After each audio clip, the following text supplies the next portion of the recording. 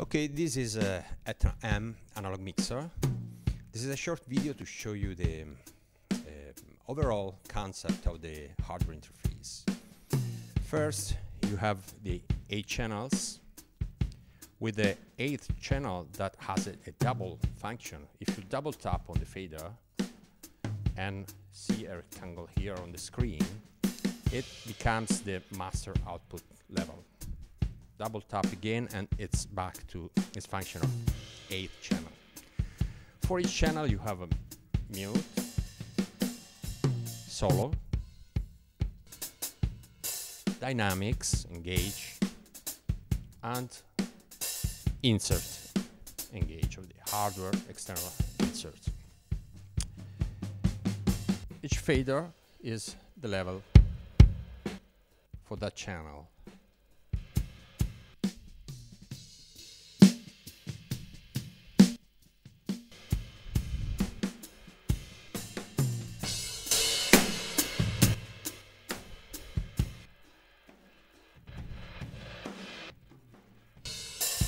On the right, there is a column of parameters.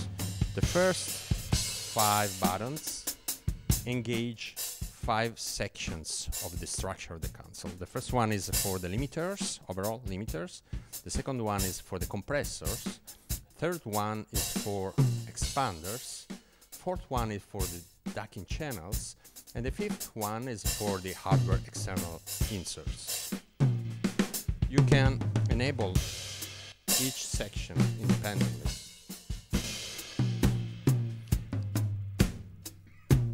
Then you have the selection of parameters: limiter, threshold and release time, compressor threshold, ratio, makeup, gain, attack and release time, expander threshold and ducking channels,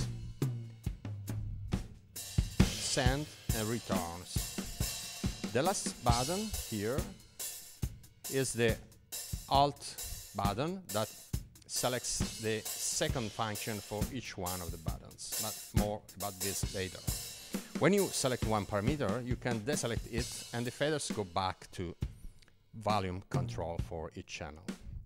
When you activate Alt button, they go to the second layer of gains, which are the dynamic gains. So you have a first layer, which is the manual mixing, and the second layer, which is the layer of faders that you want to automate. So everything off, these are the levels. Alt, these are the automatable levels. One button on,